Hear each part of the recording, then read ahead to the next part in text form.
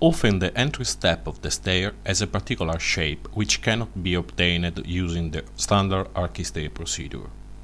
The Create Stair tool can also be used to create these entry steps.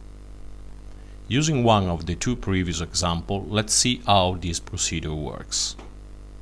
On the ArchiCAD plane, we have a field representing the shape of the entry step.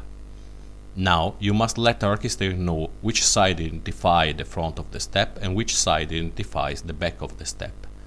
These two parts are identified by two pairs of ArchiCAD hotspots. Now select the field and the four hotspots and click on the Create Stair button in the ArchiStair tool palette. The cursor immediately takes the form of a pencil, waiting for a click on one of the sides between the two hotspots which identify the front. So let's click here.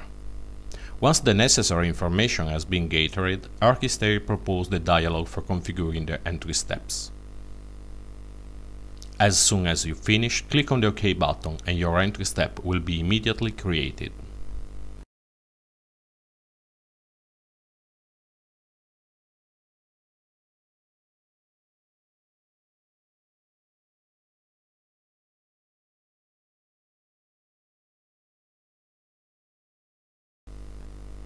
This is a fully parametric object that can be modified as you desire by dragging its smart spots.